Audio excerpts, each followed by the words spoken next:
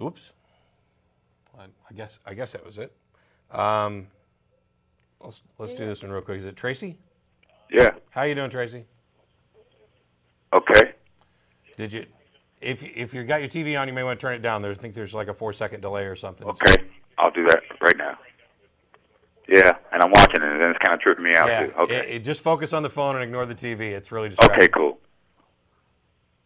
So, do you have a question for us? I do. Looking at your program, and I'm wondering, when we take the Bible and what you were just talking about with that other guy, and you take, no, let's not say the Bible. Let's just go for creationist, and then we go with evolutionist. Let's go all the way back, because here's a tripped out thought right here.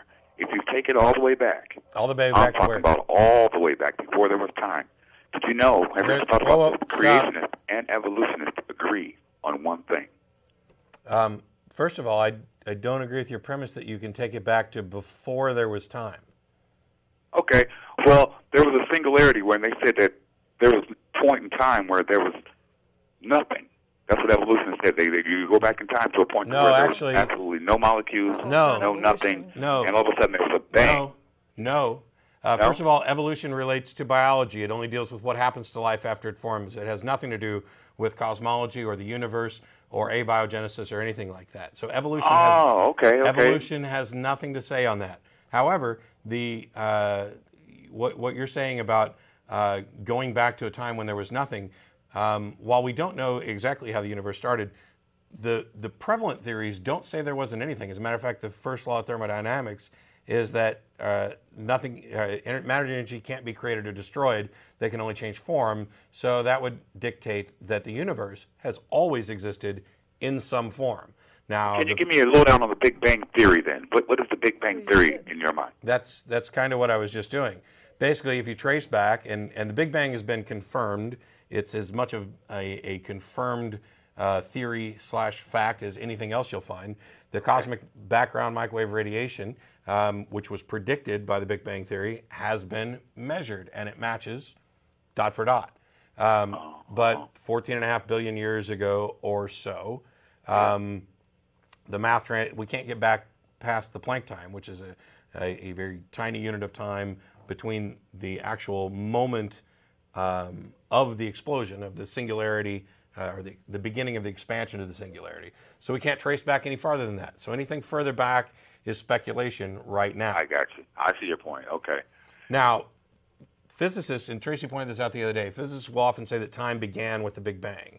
Yes, what they're talking about. That's the way I understood it from my school. Yeah. What they're talking about is that time, in the sense of the way Hawking says it is that because we can't talk about anything prior to the point of expansion, he says you might as well cut those things out of the theory. He's not saying that time didn't exist. He's saying there's really no point talking about it prior to the formation of the current incarnation of the universe. So time it's not that he's saying it didn't exist. He's simply saying it's not important until this universe forms. Because at that point, we have something we can measure. Prior to that, we have nothing we can measure, and so we can't really talk about it. And so let's just say, for the sake of the theory, time starts with our universe. So it's not that he's saying that it actually started with the universe. He's simply saying that's when it becomes relevant to us. However, since we don't actually know or even have a good theory understanding of the beginning of the current state of our universe, and now that we've cleared up the definitions, what was the actual comment or point that you were going to make? My point is simply this, and I'm sure you've heard it all before. It just seems to me, an intelligent species such as ourselves, it just seems to me, man, that we had to come from some sort of intelligence, that's all. Why? It just seems that some type of a designer or some type of a design said, Big Bang, bang, be there, because I kind of believe in the Big Bang Theory. I just think that it had a cause, not just something random and not just some molecules. Something caused that damn thing to go bang. And creation started, evolution started, all at the same time. That's all I'm thinking. So you basically said two different things that are unrelated, and I want to make sure that we kind of hit both of them real quick. One you said is that you don't think intelligent people could have come from anything other than an intelligent designer. Yeah, that's what I don't know why that is, but before we actually get to that, I think the other one may be quicker to address. All right. And that is that you believe in the Big Bang, but you think that there must have been some intelligent cause for it. Yeah, like God up there with a cannon and a spiritual being, and he pulled a string and just said, bang, now be created and evolve and go do your things now. And that sort of thing, man. That's what I'm saying. Why do you think it's justifiable to posit a supernatural, transcendent cause rather than just accepting that it could have happened by a natural cause? Yeah, what's natural, though, man? What made natural? What made nature? You see what I'm saying? And how do you keep going back? You say what natural makes you think something Where had did to natural make... come from? Where did nature come from? I'm the kind of guy, dude. I'm the kind of guy. I just want to know the why behind the why. That's just how I'm designed. You're asking the wrong questions. You're asking all the wrong questions, and all of your questions... Well, maybe I'm talking to the wrong guy about the right questions. Maybe that's it. Well, if you'd let me finish real quick. Go ahead, buddy. Go ahead. The reason you're asking the wrong questions is because your questions presume the nature of the answer. It's like saying, why did the universe exist? That's the wrong question. The question is, the universe exists. What is the explanation? By asking what the explanation is, that leaves open any possibility. And it could be that the explanation is some God type thing created it. Or it could be that it occurred by natural processes that we don't have an understanding of. But when you say why, you imply purpose and design. I sure do, man. Yeah, you're right. And I do that on purpose. That narrows the possibilities of the answers. It narrows the directions in which you can look for answers. So basically, you're assuming the answer and then looking for it. And when you don't find anything that's satisfying, you feel justified in presuming that your original presumption was correct. And that's not the way science works. That's not the way we learn or understand anything. And if we have no way of investigating and no way of understanding what happened prior to the Big Bang, then it's asinine to speculate about the cause, and it's incredibly asinine to make up, it must have been an intelligence because that's what I'm most comfortable with. Man, you're not curious about how we got here. What do you mean? Sure, man, come on. What do you mean? No, that's a question that the whole human race is asking. I never said. Stop. Stop. I never said I wasn't curious. Okay. I'm just saying that I'm not willing to narrow down the answer to why. All right, I'll put you on that. I'm open to any answer. Oh God, your mind is at least partially closed because you are narrowing the possible answers to only those that you're most comfortable with. That isn't science, it's not reason, it's not logic, it's not wisdom, it's fantasy. It's comfort. You're seeking the answer that you're most comfortable with. And I'm sorry, but that's not a path to truth. I am interested in where all this comes from, but I can also accept that there may be questions that not only do we not have the answer to them now, we may never have the answer to them. So let's instead focus on answering the questions that we can ask, continue to seek out the explanations as best we can, and not narrow the focus of our examination in such a way that we're making appeals to the supernatural. That's just not the way to go about it. You there? I see your point. I see your point, sort of. I really do. About 50% of it, I see. But I do keep my open mind. I keep an open mind. So. Okay. I got no problem with that. I mean, you're right on one level in that we're all interested in the answers to these questions. And I can certainly understand why people would feel more comfortable personalizing something or anthropomorphizing something so that, I mean, it's nice to think that there may be some intelligence out there that's guiding everything or that cares, but there's no evidence to support that that's possible or the guiding and the caring thing. I don't know about that part of it, but I do believe that something created something to move along things, and I don't know. I don't know about I'm with you on the so what created guiding people and all this other stuff and this what created and all this other stuff, and I don't know about the praying stuff. I do think that somehow or another some type of intelligent design created it. Okay, and what created that intelligence? And see, there you go. And that's the same thing. You're right. And you can go backwards and backwards and backwards. So I don't know, man. I'm just one of these curious kind of cats, man, who just always looks for a reason why. And I'm not just looking for the easy God answer. You're wrong on that part. You just did the most. You just did the most. If that was the case, I never would have just called you up. I never would have been interested in what you said. Like most. Somebody fix the damn phones. Turning when they see you talking. You know what I'm saying? They would. They just keep right on turning. Okay. No, you can't hear me. It's a problem with the phones. I apologize. I wasn't yelling at you or the crew. I know it's not your fault. It's just, when you hear this back later on the tape, it's going to sound like ass because we're both trying to talk. And maybe I should just let you finish. I wanted to compliment you because you just did one of the most beautiful, honest things ever. And that was, you said the words, "I don't know." Okay. And that's it. I mean, that doesn't mean you stop looking. You know, when you stop looking is when you have an answer. And that's one of my biggest objections to religion, is because religion pretends to offer answers. All the answers. That stop investigation. There you go. Yeah. Can I just have a real quick thing? I just wrote to somebody this week, and I said, Matt taught me a magic trick, which I have used a couple times, and whenever I do it, people are just like, "You're creeping me out because I don't know how you're doing that." And so I do this magic trick, and I get this response, which is, first of all, people will be like, "This is just too weird," because that's what a magic trick does. It does something that seems to defy what makes sense to you. Otherwise, it's not a magic trick, right? The guy does something, and you're going, "I don't know how he did that." It doesn't, you know he didn't really levitate somebody, but God, you saw him put the hula hoop around her. How does he do this? So I do this magic trick, and people are all freaked out. Well, usually people will say, "How did you do that?"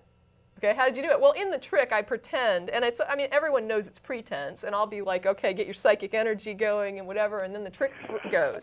Well, people will say when it gets done, "How did you do that?" And I'll say, "It was the psychic energy. It was magic. It's magic." Well, I have yet to meet one person who is satisfied with that answer, who says to me, "Oh, okay, I guess it's magic." Well, no, people know that there's got to be a real explanation. Magic is not an explanation. And so when people say, and when people put forward God, really what they're saying is magic. It's just magic. We don't know how it was done. It was like this being that can do magic. Yeah, and it made the universe. I don't know. You're trying to answer a mystery with a mystery, and you get nowhere. I mean, to me, if we were talking a minute ago about tracing this causal chain backwards forever. What created the universe? Well, God. Well, what created God? Some other God. And eventually you have to supposedly get to something that always existed. And so the religionists, particularly Christians and modern religions, say that God is the thing that always existed. And my answer, which is not unique to me, I mean, this is common among most atheists. No, my answer is there's no reason to go back one step to the God. We're already justified in accepting that the universe always existed in some form. There's no reason to posit something else beyond it that always existed. As far as we know, matter and energy can't be created or destroyed, so for all intents and purposes, as far as we're concerned, it's eternal. Now, that may not be true, but it's like what Hawking said. You can't go back any further, and in everything we know about this universe, matter can't be created or destroyed, so it's, as far as we know, it's indestructible. And we don't know where it began, so in my mind, it's like, why give those attributes to God and then say he produced it? Just say, this stuff, this matter in itself is indestructible and potentially eternal, so, there you go. And Tracy, I got to know where it came from. Don't you get that? What I'm saying, though, is why. What I'm saying. Oh my God! Right, but what I'm saying is where did it come from, man? There are people who say it came from a God who is eternal and indestructible, and what I'm saying is, why make up a God that's eternal and indestructible when we already have stuff that, as far as we know, is eternal and indestructible? Yeah. So if we have stuff, we have stuff. Where did that stuff come from that's eternal and indestructible? If it's eternal, it didn't have to come from anywhere. It's a thing that we can test and say, we don't know how to make it and we don't know how to destroy it. It just seems to exist and we can't stop it. And that's what matter does. So matter is fairly indestructible, and as far as we know, we don't think it had a beginning. I mean, there's no reason to posit that it began Well, I'm a little confused. What is the Big Bang Theory? Because from what I understand, the Big Bang Theory was when everything started to become. That's when not to become. Molecules and so forth and so on. No. Big Bang. That's what you're misunderstanding the theory. Am I really? Okay. Yeah. Basically, the Big Bang traces it back to the point where everything that exists, everything in our universe, was compacted into one tiny singularity. Right. Right. Now, I don't want to make the claim that the singularity was some real tangible thing there. But what we're talking about with the Big Bang is the expansion of everything from this singularity outwards, and it proceeds out at a rate that is measurable. And the force of the explosion can be measured in the cosmic background radiation. I mean, all of this stuff is scientifically confirmable. So, right. And it's still expanding, isn't it? Yeah. Yeah. Okay. Although it may slow down and contract. That's all I'm saying to you, man. That's all I'm asking. What's that? What started that expansion? That's all I'm asking. Nobody knows. Yeah, Hawking says it's untraceable at this point. Nobody knows. All right. We have possible theories, but unfortunately, because of the nature of reality, we can't get back beyond the Planck time to the point, to the time of the event.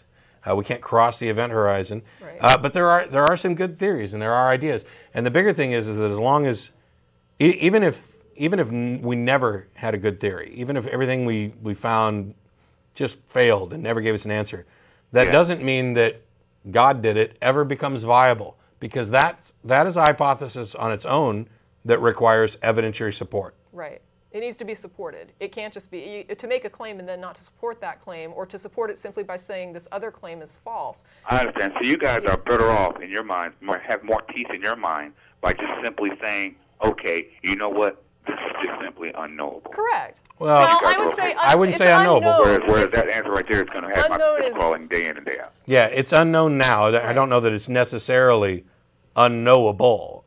It may be that we come up with an answer.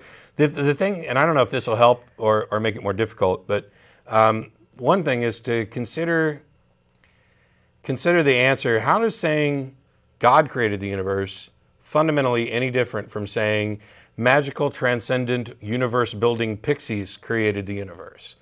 Really, not a whole lot of difference. Because neither one of them can be photographed, pictured, or proven. Correct. So, so I can see your point on that. But I mean, I've got to have people. I guess people in general, because if you look at the atheists, or if you look at the Christians, or should I say people who believe in God, you guys are a minority. Oh yeah, we sure. know that. Okay, cool. So you do know that. Yeah. So I think what it is most human-natured people, we have to have some type of answer. We're just not going to go with this is unknowable or unknowing for now. We got to have, and I think that's the difference between different religions. That's why, right, man, it could be a God in heaven with a big beard, or some pixies, or some aliens, or whatever. But man, we as human beings, man, we're going to pick something, man. I guess. But we're not going to pick something. Well, I see you praying a whole lot, man. I really do. I do. So, let me give you really quickly. There's a Buddhist story. I won't take up too much of your time, man. I mean, I'm going to go here. Okay. But well, damn, we dude, appreciate the call, Tracy. We'll go ahead. I like how honest you are about how you feel and stuff. Thank you. We appreciate the call, Tracy, and okay. this Tracy, we'll take more offline. Thanks. Yeah. It's all right. Yeah, we can just go to another call. It was just a story that related. It was a Buddhist story about a person that comes to Buddha and he's complaining. I think I might have said it before on the show, so I don't want to spend too much time. But one of his followers comes and complains that I've come to follow you because people told me that you were this wise master, and ever since I've been here now, it's been 5 years, and you have never once explained like universal origins and all these. It's these heavy religious questions about you haven't, where did the universe come from? Why are people intelligent? Why, all these things that you've not given me an answer to. And Buddha says to him, if you were shot with an arrow, would you let me remove the arrow, or would you tell me I can't take the arrow out until I find out who shot you? And the point being, he's like, I can help you deal with your emotions and deal with your emotional pain, but if I don't know, do you have to know the answer to this in order to basically cope with your life? Right. And so Buddha's answer was, these questions don't really matter in the grand scheme of living your life and doing what you need to do and getting by and having emotional control, being fulfilled, being happy does not require that you know who shot you. Yeah. Certain questions don't require an answer for you to have a happy life, and one of them is, where did the universe come from? Yeah, this is, I think, probably the one answer the one response that I'd make to Tracy and have him think about it a little bit more is, towards the end, he made this comment that, we recognize that we're a minority, and he's like, well, we're human beings, man, we want to answer this question, and we're going to believe in something like this. And I'd say, no, that's the whole point. It doesn't matter that we're a minority. We don't even need to bring numbers into it. The point I'm making is that you don't have to do that. It's possible to get over, hey, hit the auto button so that we can see the auto camera move since you're on the wrong person, because that would have been cool. Come on. All right. You don't have to, whether it's the majority doing it, whether it's out of comfort, adopt this standard method of, I'm so uncomfortable with not knowing that I'm going to accept some answer, even though there's no good reason to accept it. That's not the way to go about things. There is a better way. When people say, well, all you do is rail against religion, tell us what's so good about atheism. Well, first of all, as I mention every time, it's not a dogma, it's not a religion, it's not a philosophy, it's not a way of life, it's a response to theism. But what I'm talking about with the scientific method, with the naturalistic approach, the philosophical naturalism used as an approach to discovering reality, that's what we're talking about in this case. And that is an incredibly beautiful thing because it is the one and only consistently reliable, independently verifiable method that we have for understanding reality. It's not knowledge that's power, it's understanding. You can know facts and not how to use them. Understanding reality is the best tool that you have. And the best way to hone that tool is to use logic, reason, and evidence. Put that together, come up with a method that allows you, and you don't have to invent this yourself, it's not particularly hard. It involves critical thinking, skepticism, analysis. How reliable are your sources? Asking yourself those questions allows you to fine-tune and hone your mind so that you can believe as many true things and as few false things as possible. That's the key. That's the key to understanding. If there's a question that we don't have an answer to, boy, that's frustrating. It's annoying. I'd love to know how it all started. I'd love to know without any doubt how it all started. I'd like to know every aspect of every element from history that's ever happened to anybody, because that would give me the kind of understanding that I could really appreciate. But we can't. I can't know what was going through Napoleon's mind. I can't know. I can't know if Jesus Christ ever existed, and if he did, who he was, what he said, what he did.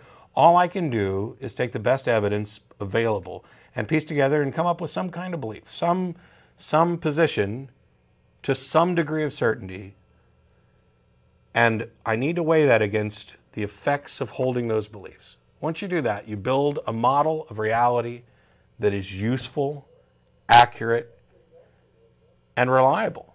That's the key. You don't have to just, I can't come up with anything better, so God did it. Up. Yeah. You know, when did this become justifiable? So that, yes, we're a minority, and the majority of people do this. So when in our evolution did it become acceptable, and not just acceptable, lauded for people to accept unreal propositions as if they were real in order to alleviate the discomfort of saying, I don't know? I can't justify it. We haven't gotten as much in your Batman. I mean, honestly, I can come back to this on another program. Yeah. We have a lot of calls. And we got full lines, so I just want to keep going through calls. We've only got like 25 minutes left, and I don't want to preach or rant for too long anyway.